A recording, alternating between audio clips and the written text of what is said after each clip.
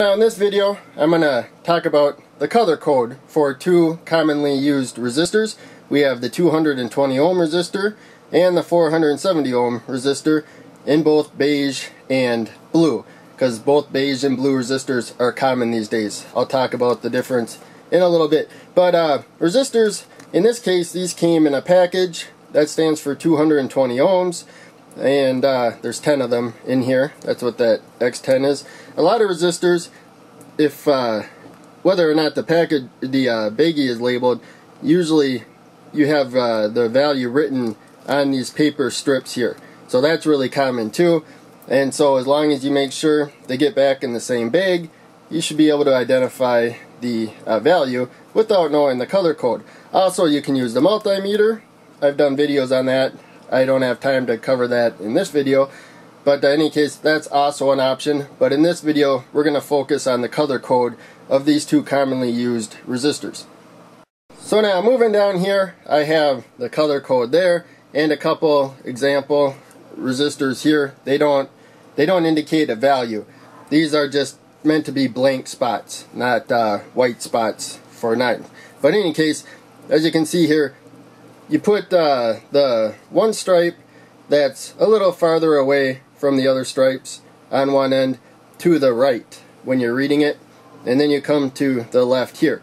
Also, this stripe with beige is normally gold, and then with the blue resistor, it's normally brown.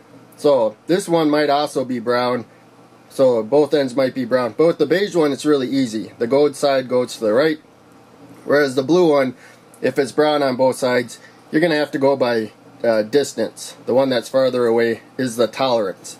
And what that means is that the value that we come up with over here, the resistors aren't perfect when they come out of the factory. They may be slightly higher, they may be slightly lower. So with the beige ones, gold means you can expect it to maybe be 5% higher or lower than its rated value. With the brown, it's 1%. These blue ones are normally brown.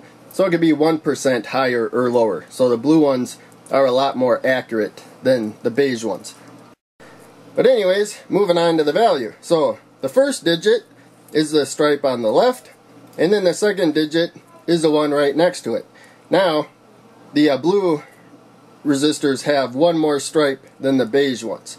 So the beige one, we get the first 2 digits, and then the blue one, we get the first 3 digits. And then the last stripe over here, before the tolerance, is the multiplier. And to make it simple, that's just the number of zeros that you add after the first 2 digits.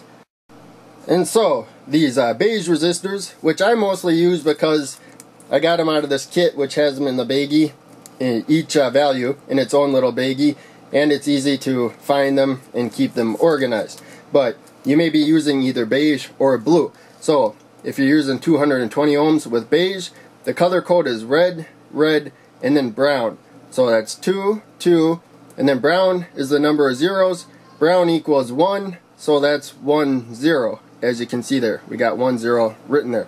Now, the blue resistors, they're a little more difficult. So they're brown, they can be 1% higher or lower than the rated value.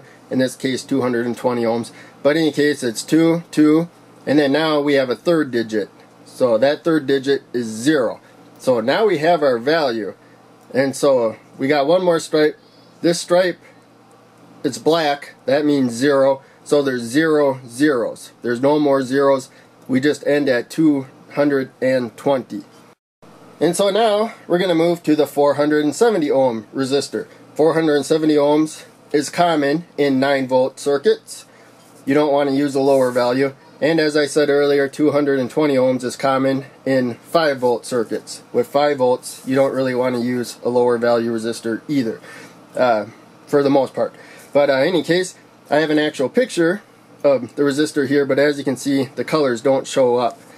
The camera doesn't pick it up too well, and then printing it out, everything, it loses its color. It doesn't stand out as well. It's a lot easier to see these in person.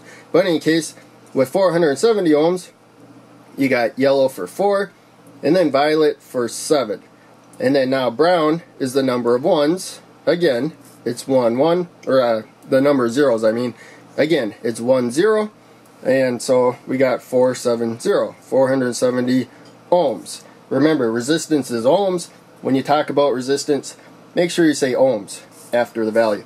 And then for the blue one, again, now we got 4 stripes for the number. Remember, this one's tolerance, but the number's only 3 digits long.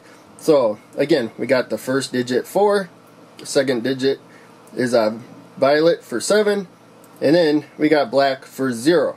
So now we got that 4th stripe, and we got to read that. Again, that's 0, but that's the number of zeros. There's 0 zeros. Or you could do times 1 if you want to look at it that way. But I like to just do zeros. 0 zeros. So we got 470 and then no more for 470 ohms. And as a bonus, I got this picture of another resistor, which I was using in the project at the time I took these 2 pictures. But in any case, this has a much higher value. So we got green for 5, brown for 1, black for 0, and then red here for the multiplier. Red is 2, so 2 zeros. So 51000, that's 51,000. This is a 51 kilo ohm, 51,000 ohm resistor.